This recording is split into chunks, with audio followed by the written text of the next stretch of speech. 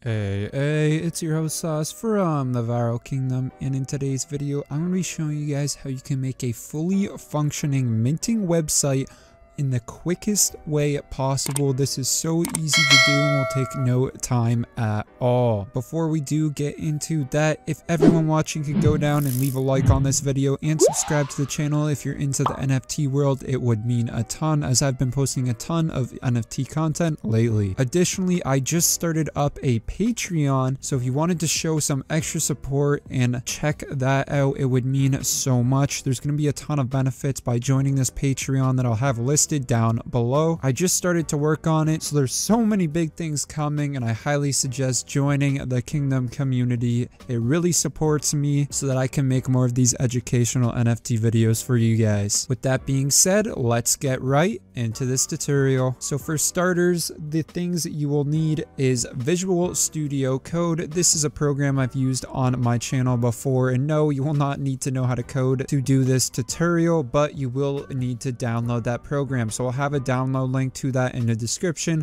The next thing you want to do is go to this website called Pinata.cloud. Don't worry, you don't have to pay it for anything as long as your collection isn't like a million pieces. So first you got to make an account, which we are going to do right now. When it asks, are you a builder or creator, you just want to select builder/developer and then hit register. It may ask you to verify your email, so you'll just have to do that. But once you do that, you will be logged into Pinata and ready to go. Pinata is very easy to do. You'll see this nice little upload button right here, and you just want to click that and then select folder, then hit select, and this is where you are going to find your images folder with all your NFTs that you want to upload. If you haven't watched my earlier video on how to mass generate NFTs, I highly suggest doing that, because I'll be able to show you how to mass rate all of these NFTs that you see currently uploading right now. I have the program running, so it's auto generating all of these. If you haven't watched that video, I highly suggest you check it out. So I'm just going to upload that entire folder, hit upload, and then name it. I'm going to name it Sauce Kingdom NFTs, and we are just going to wait for this to upload. Alrighty, so once your folder is uploaded, what you want to do is hit that copy, so it copies all of this CID. Then you want to go to Visual Studio Code and open that up. Then you want to go to File, Open Folder, and find your Hashlips art engine main. Make sure it's not the minting dApp one. Make sure it's the art engine one, which you use to create the 10,000 generative art. Once that's opened up, you just want to find the config.js and open that up. Then you want to change the name prefix to whatever your NFT is called. So in my case, it's called the Sauce Kingdom. Description, welcome to the Sauce Kingdom, change it to that. And then the most important part, you want to paste in the CID right here. So take this part out, I'm going to delete that, and then I'm going to paste it in, and bam. Then you want to select File, Save All, and then inside the terminal, you want to paste in this code right here, or type it in, sorry, node space util/update_info.js. Then hit enter, and this will update your description, prefix, and the CID. To double check that this updated, what you want to do is go to the JSON files, click one of them, and see what the IPFS goes to, and bam, this is what I pasted in. Everything updated. As you can see, Sauce Kingdom #1, welcome to the Sauce Kingdom. Beautiful. So our JSONs are perfect. They're all ready to go. We can go back onto that Pinata website and go to upload. Then go to folder, select, and then we want to find our JSON files. So we just want to find the JSON folder, hit upload, and it's going to be the same process. This time we're going to be calling them the Sauce Kingdom JSON, and hit upload. Fantastic, all of our JSON files uploaded. Now the next thing you want to do is go to this GitHub that I'll have linked down in the description. Sorry, there's so many GitHubs, but this is a little bit more of a complicated tutorial than ones I've done in the past. So hopefully you guys are keeping up. If you do have any questions, please leave them down in the comment section. But you want to download this GitHub and it will download into your downloads folder. Then you just want to extract it. It's going to be called the Stripes NFT contract. huge shout out to, I believe his name's Ali, for creating this. Once it's extracted, you'll get a folder like so on screen. And if everything is here, then that is perfect. The next thing you want to do is go to this website right here called remix.ethereum.org, sign in, and you'll be brought to a page like this. Once you're on this website, what you want to do is click the contracts folder right here, and then you want to select the create new folder, and then you want to type in access. I already created an access one, as you guys can see, and a token one and a utils. You want to create all three of these folders right here. Next thing you want to do is add the following files to these folders. So for the access, we're going to add the ownable. As you can see, I already did that, but I'll show you with the token. As you can see, we don't have anything in the token folder right now, but we're actually going to create another folder in that one called ERC721. Then hit enter. And then in this folder, we are going to add all of the stuff that is in the token folder right here. Bam. As you saw, there was actually a folder inside the ERC one itself. So what we're going to do is create another folder and call that extensions. And then inside that folder, we are going to upload all the stuff that was in extensions. So by now, I'm pretty sure you guys understand what I'm doing. I'm replicating everything that was in the Stripes NFT folder into this Remix website. Okay, so once you're done, your folders should look like this with all of the following files in each of them. Make sure you carefully do this so that nothing is messed up. Alrighty, so the next thing you want to do is go to this website right here called faucet.polygon.technology. This is because you will be needing some Matic token if you don't already have some. So all you have to do, it is so simple. You just want to put your wallet address in there. If you don't know how to do that, just go to your MetaMask extension and then your wallet you can find right at the top. Just copy that, paste it in, hit submit, and your tokens will be transferred to you. You hit submit, confirm, and it will be in the Mumbai Polygon network. Alrighty, so we want to go back to the remix.ethereum.org website, and you want to make sure that the stripes nft.sol is uploaded. Now there's a few things you want to change, but they're very easy to do. So the first thing is the public cost. You want to change that to whatever price you want. This is an ETH, so we're going to keep it at 0.04, and for the pre-sale we're going to keep that at 0.03. For the max supply, this is how many NFT images you have. In my collection I made 420, so I'm going to set that to 420.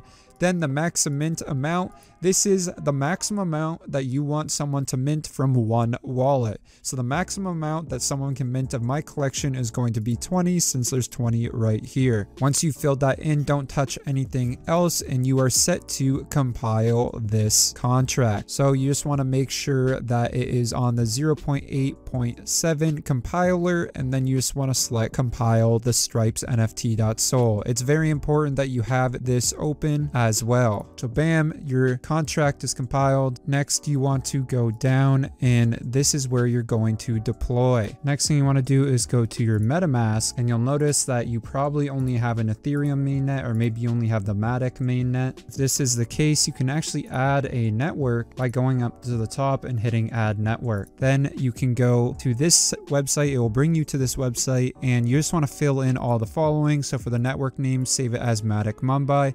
For the new RPC URL, put this in right here. For the currency symbol, put in Matic. For the chain ID, put 80001. And for the block explorer URL, put mumbai.polyscan.com. As you see, make sure to pause this video and make sure everything's copied in correctly. So we're going to hit save. And bam, as you can see, that Matic from before that we got from this Faucet website right here has transferred into our account for free. So that's fantastic. Now that we have the Matic, we can deploy the contract. So as you can see, it went from 0 ETH to 0.5 right here. So next, what you want to do is change the contract to the Stripes NFT, and then hit the down arrow right here. The next thing you want to do is go back to that Pinata website and copy the CID of the JSON folder. So we're going to copy that and then bring it back over to the Remix website. Then paste it in right here. and add a slash to the end. Then you want to go all the way to the beginning and select IPFS on your keyboard with a colon and 2 slashes. Then in the name, that's where you want to name your NFT. We're calling it the Sauce Kingdom. And for the string, we are going to do SK NFT, standing for Sauce Kingdom NFT. Pretty self-explanatory. Then we are going to hit transact, and it will take some gas fees right here, but don't worry, this is the free Matic that we got from the Polygon faucet. Just hit confirm, and perfect. It is now deployed. Now we can check if the mint works correctly by going and hitting the down arrow right here and then going to the down arrow on the mint. Then it's going to ask where you want to mint to. Just go to your MetaMask wallet, copy your address, paste that in. How many do you want to mint? We're just going to mint, let's go with 10. Hit transact. Going to ask for some gas fees, hit confirm. And if everything worked, we should have 10 NFTs in our wallet. We can check this by going to Opensea, and you just want to go to your profile, and bam, as you guys can see, we have 20 of the Sauce Kingdom sauce bottles that we collected. I don't know why it minted 20 of them, even though I could have swore I put in 10, but maybe I'm tripping. Now, if you don't see your NFTs here, make sure you're actually on the testnets.opensea, not the original Opensea website. When you go to my collections, you'll see the Sauce Kingdom or whatever your collection is called, and you can actually edit everything. So you can edit the image, you can edit the background, you just got to sign in and sign it, and you can add your logo. So yeah, now there's just one part left, and that's actually creating the website that people can click mint, and it will mint a NFT. All right, so the final step in all of this, you got to go down to another GitHub website and go to code and hit download zip. It'll download to your downloads folder. Once in your downloads folder, you can just extract it like all the other downloads, and it'll open up this folder. In this folder, you will see a logo-blob. All you want to do is put in your own logo right here. The logo size is 1279 by 504.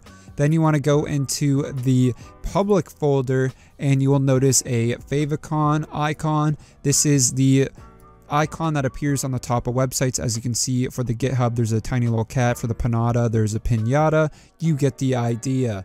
For the logos, you want a 192 by 192 logo and a 512 by 512 logo. As you can see, I have those inputted in, and they're just called logo 512. Lastly, in the config and then in the images, you want a background image that is called BG, and the sizing of that is 1920 by 1080. Then you need a GIF. If you don't know how to make a GIF, they're very simple to do, but you need a GIF file called example. And then lastly, you need a horizontal logo called logo, and make sure that's a PNG. Once you have all of those things, you are set to go to the next step. So what you want to do is go back onto the remix.ethereum.org website and make sure you have the Stripes NFT checked, and then go to the Solidity compiler. Make sure the compiler is on 0.8.7. Make sure the contract is the Stripes NFT, and then compile, set it back to the Stripes NFT, and then copy the ABI. Then you want to go to Visual Studio Code, and you want to do open folder, and then find that folder that you just downloaded. Going to be called the NFT minting app main. So we're going to open that up, and then we are going to go to public config, and then abi.json. We're going to hit Control A on the computer, which is going to select everything, delete it all, and then hit Control V. Then we are going to go to save, and this will save this file. Next thing you want to do is find your contract address when you made those mints. This is very easy to find if you just go to your Opensea and then go to any one of the NFTs you have, go and click here, and then you'll be brought to your contract address. Copy that on the clipboard, go into your Visual Studio Code and paste that in the contract address. The next thing you want to do is get the scan link. Then you just want to take the address and paste that in. Next up is the name of the network and then the symbol. We're going to keep that at Polygon. Keep the symbol at Matic and keep the ID at 137. For the NFT name, you just want to change in your name of your NFT collection. We're calling this the Sauce Kingdom.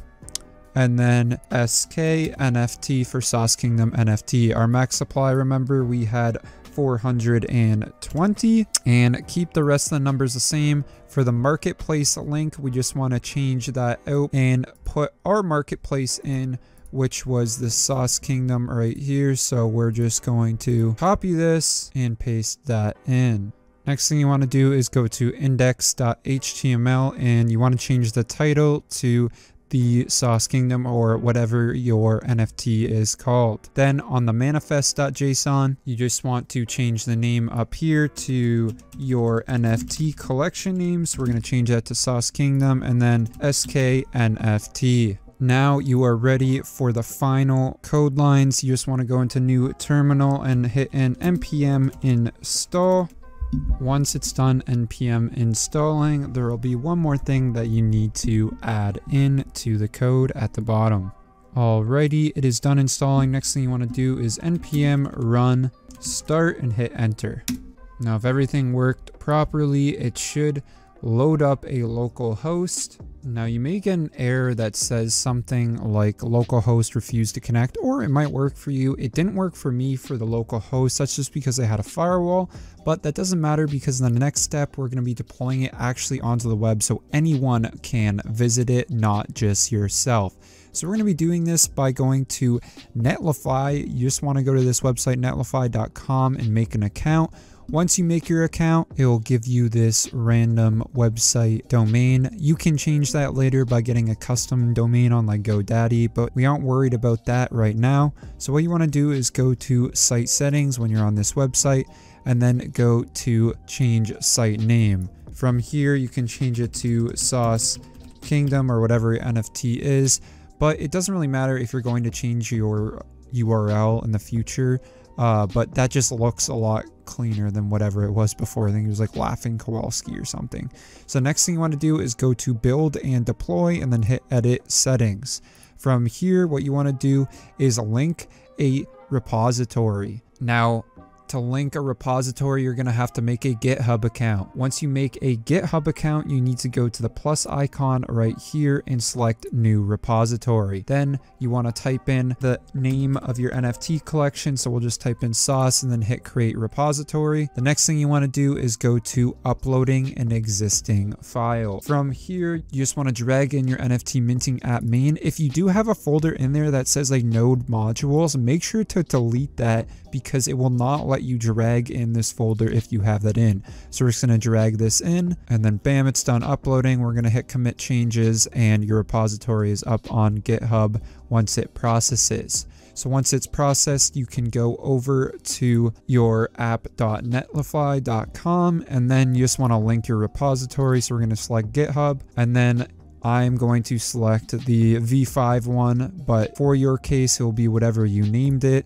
Next thing I'm going to do for the base directory, you want to do backslash, and then for build command, you want it to be npm space run space build, and then publish directory, you want it /build. Hit deploy site, and then if you click here, it should load up your site, and bam, there we go, guys. Our fully functioning minting website is complete. This took so long to make this video, so if you guys wanted to go down and leave a like on it and subscribe to the channel, it would mean so much. I already know this video is going to take me like 5 hours plus to edit, probably even longer. This is going to be a pain to edit, but I hope it's worth it. As you can see, our background's deployed. It's connected to our Opensea right here. Everything is working amazingly. The GIFs are working. It looks fantastic. Now, I will say you probably want to spice up your website. You probably want to change around the HTML so it doesn't look exactly like this, because I bet there's going to be a ton of different websites once I publish this tutorial that look identical to this. Alrighty, but I hope you guys have a fantastic rest of your day. Peace. See ya later.